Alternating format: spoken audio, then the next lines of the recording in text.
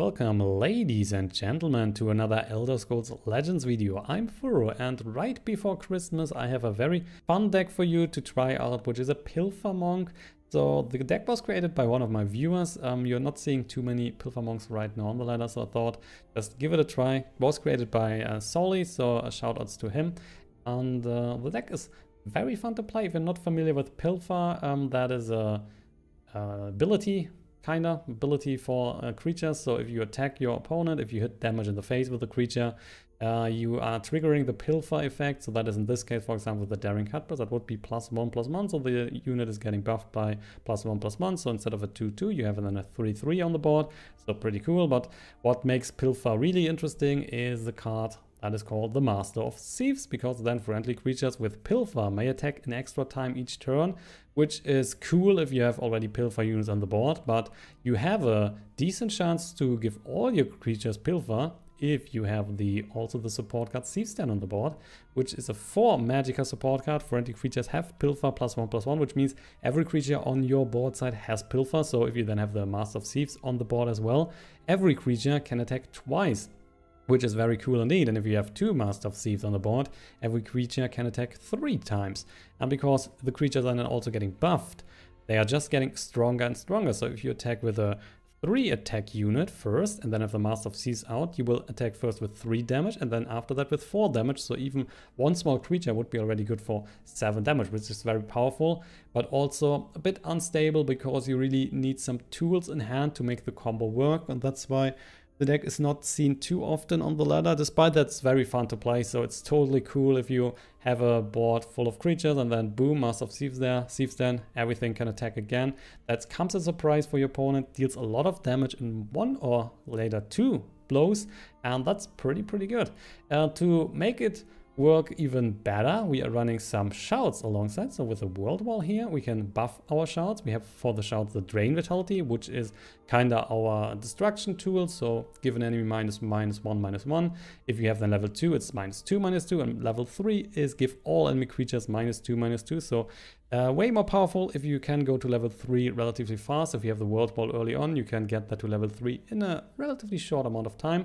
Plus, the other shout we have is a Call of Valor, which is a 3/3 Songguard hero on level 1. But if you make it to level 3, you will fill a lane with 3/3 Songguard heroes. So for 3 Magicka, you then get 12/12 of stats on the board, which is coming as a surprise again if you have then also the Thieves Den and Master of Thieves on the board, because that is just 12 with the first strike, and then the second swing is just increasing that to 16. So that will be 28 points of damage if you have the full lane of Songguard heroes and then the Master of Thieves and the Thieves Den on the board. And the rest of the deck is kinda similar to the mid-range Monk deck. So if you like mid-range Monk, I think you will also love this deck here. It's pretty similar to the mid-range Monk. So also you're trying to deal damage kind of fast into your opponents. In your opponent's face, you are trying to play your units on curve and make the most out of your stuff. So that's pretty interesting. A nice addition from Clockwork City is the Sail Through Storm. That is right now not working, so let me just look up for that. So the Sail Through Storm is this card here. Pilfer, summon the top creature of your deck. 6 Magicka, 5/5.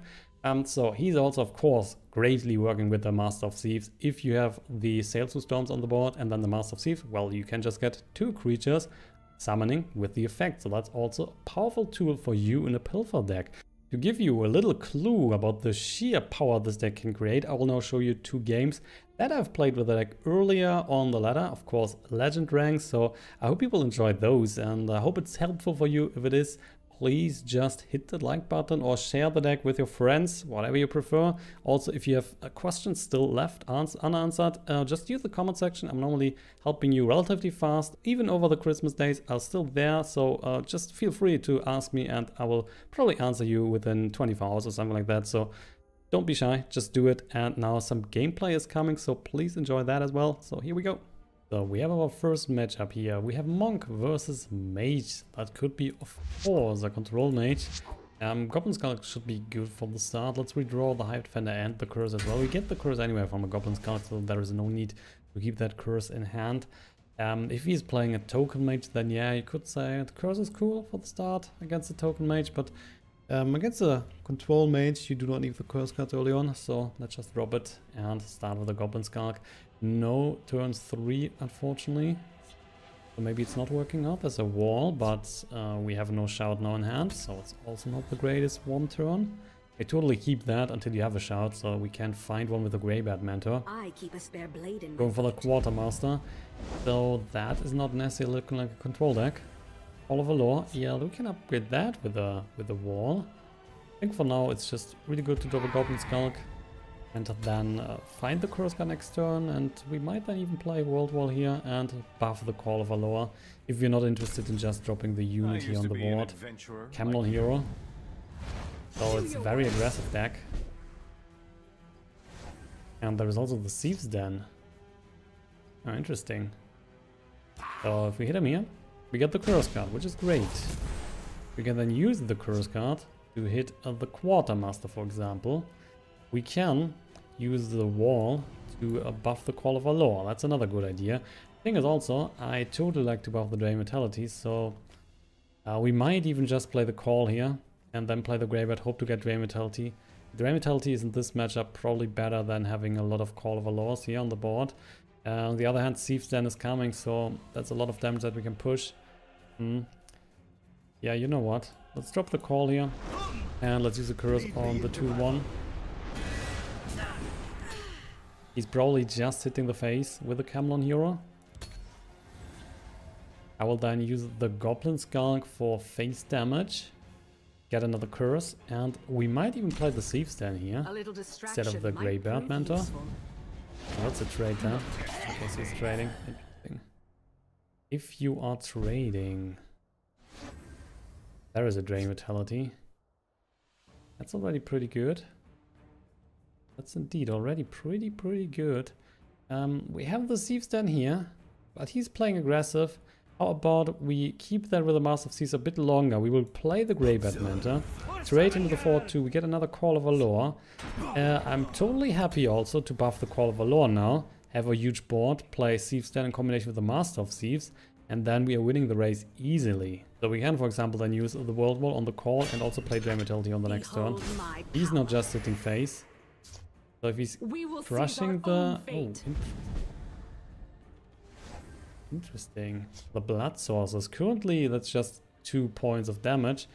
So I don't think we necessarily need the Drain Vitality on the 2-1. What we totally want is the Wall out. Gonna need to drop that. So if we play it here, we can play the whole lane on the right side. The wall is not strong enough to kill the 2-1, so that's why we are going left side. We will then buff the Call of Valor, make it level 3. We're using the Drain Vitality here on the 5-3, gonna trade. And then the Call is crushing the right side completely. Lead me into battle. Lead me into battle. Lead me into battle. And most likely I will drop with the Thieves Den, and I just hope that we are also getting a 2-drop. That would be excellent, because that allows us to play Thieves Den plus a 2-drop. If you're not getting a 2-drop, then we're kind of wasting a bit of Magicka. And there is a Piercing Javelin. I'm still using it on the Blood Sorcerers. We could trade here for sure, but on the other hand, then we do not need to trade. We can just put more damage in the face. Now he's using a Lightning Bolt for one of the Songard heroes, which is pretty good. Ooh, this one is also decent. Ah, no, we want the Thieves Den. We want to play the Master of Thieves next turn. And if we want that, we have to play the Thieves Den now. Not getting that extra juicy life from the Dawnstar Healer, but we get increased units on the board. So he's normally not playing an Ice Storm, but if he would, then these units are out of range for an Ice Storm. So because he's playing kind of an aggressive deck, he will not play an Ice Storm, of course. But that's already a pretty strong board. Next turn, Master of Thieves, and boom, you're just winning the game because the units are already on the board. Hyrok Summoner too slow in the situation. So there is potentially not much he can do now. Balmora Spymaster, yeah, it might be GG next turn. Mage Trick, probably not good enough. It's just the sentry. He's probably taken the guard. Or he should take the guard at least. Will you take the guard? You will take the guard. So guess what? You are probably still dying. We got another Call of Valor. It's also pretty funny. So Dawnstar Healer, dropping that on this side. We will crush this unit. Doesn't do damage in the face here. So we will get then 3 life back because of Dawnstar Healer. And then guess what? We can now play the Master of Thieves here. And the Master of Thieves allows us to use our units to attack again. So we can attack again with the Pilfer units. Boom, we get life back. And we will then win the game, and there is a conceded. That was fast. 6 minutes for the game. Easy peasy. For the second game, I will face an assassin. Drain Vitality, Thieves Den, Eastmarch Crusader. So let's just face it. Eastmarch Crusader on turn 3 or turn 2 if we have the Magicka here. It's not really that great. You want the card roll later. Drain Vitality might be cool. We might keep that. Against the assassin. Well, let's even drop that. So the thing is, whenever I drop a shout, I will just get the World Wall in my hand and have no shout in hand. So we are still dropping that, and let's just hope we get a stronger early game. And see, there is a shout now, and there's a sales, which is potentially way too expensive for now. But we will then start with the Bruma to the call. At least, if I look at the hand, that's just what we want to do if we're not getting a World Wall. If we get a World Wall, then yeah, Curse. Well, it's another useless card. I want to get that from the Goblin Skulk. So if we would have gotten a World Wall, then we would have used that, play that on the Call of Valor, and then play the Bruma into the call, and keep in the Magicka for a bit longer. He's not checking the Bruma. Yeah, the unit that is giving us life back. If I fall. So dropping that fight is good. Oh, okay, I like the Curse card now. And a Daring. So yeah, the Daring it is, because so this one would give us a 3, but the Daring can then attack next turn. We also have a 3/3 on the board, and of course if we get a wall, World Wall, we can still buff that still. If we play it now, there is no possibility for buff, so it's better to start with a Pilfer unit. Camelon Sentinel is unfortunately a bit of a problem. Damn. So now the Songard here would have been better than this one, but we cannot change it now, so mistakes were made kinda, but you cannot expect to see this one too often right now. It's a great card still nonetheless, but there are so many Gate 3 Magicka units that the Camelon Sentinel is one card that you will not see too often anymore. Yeah, many apologies indeed. But it could also be that he's playing some sort of Prophecy Assassin. So far we have seen 2 units, 2 Prophecy units, but also 2 guards, so maybe that's sort of a slower control assassin, you never know. Ahnassi Courier, that's another card. Oh, okay, and again the Blood Sorceress. It's funny. That's indeed funny. Well, our only chance now is to play either Master of Thieves or play the Piercing Javelin. Master of Thieves is strong if we play 1 turn later the Sails. I think we're going for that. So he might push a bit of damage with the Blood Sorceress here. I mean, we have a Piercing Javelin in hand, so it's not like we cannot crush it. But because we kind of want to play the Sails next turn, that would allow us not to play the Piercing Javelin. Bruma going for lethal and a Wardcrafter. Well, now I'm thinking, shall we use Piercing Javelin on this guy? And there's a wall. Ah, damn. If we just trade here, then of course, yeah. This one would kill both units. We can then use a Piercing Javelin to kill the Blood Sorceress. It's still one off. No, let's kill that. They're pushing 6 in the face. No help for him right now. Then next turn, so 1 turn later, the Blood Sorceress is getting off, which is pushing an extra 5 into the face. And right now we have no chance to kill that. I mean, we still have the Sails. We have the World Wall, so if we get the Drain Vitality, I would happily buff that, despite the fact that it's not helping us too much right now. This one offers another Skooma. Guess what? Do you now drop another Wardcrafter or what? If so, that would be sick. Or... yeah, please give me a card. He's not giving me a card. Thieves Guild Shadowfoot. Nah, guess what? So we were trading. We're pushing 3 into the face. We're dropping the Sails through Storm. He's now pushing 5 into my face because of the Blood Sorceress, which is, well, not too nice of him, but we get another card, which is Thieves Den. That would be really sick. So it gives us 2 cards. The Master of Thieves could also attack twice, plus we are getting more damage. How much is that then already? That is 5, that is 11, that is 3 plus 7, that would be 18. So if we just play the Thieves Den, the game might be already over. Plus we are stealing a card, and if he's giving us a Firebolt, at least we can kill the Blood Sorceress. Oh, there's another one. The damage is just increasing, but that also means we still have the left side completely open.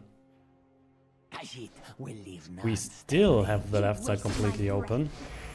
If I'm not mistaken, and I missed some calculation here, but I don't think that's the case. So we should then have enough. And another Master of Thieves. Holy moly. So yeah, let's just see. Let me just count again. That is 5. That is a 6. Then that's 11. Yeah, that's enough. If he's not hitting me. So Thieves Den. Let's see. Sail through storms does it again. And there's instantly something. No, there's not. Okay, so we can push it then the 6. We get another unit on the board. Bruma. Oh, that would give us some life back. And now another 3 into the face. And that's it. Wow, we got it. We even have another Master of Thieves here. So potentially we can attack with the sails again. So let's get another unit on the board. Boom, and he's out. Thieves Den, powerful tool to drop with the sails on the board. So I think the second game especially was a good example on how the deck is working out when your opponent has no answer to, for example, a Sail Through Storms or the Master of Thieves. If these are staying on the board and then you drop the Thieves Den as well, that is not only a lot of damage, but also a lot of fun if you get some additional units on the board. So I like the deck a lot. I have tried it yesterday on stream. I had fun with it. So if you like to have some fun with Pilfer Monk, maybe try out this deck list. I think it's very viable right now. You can have some fun with it.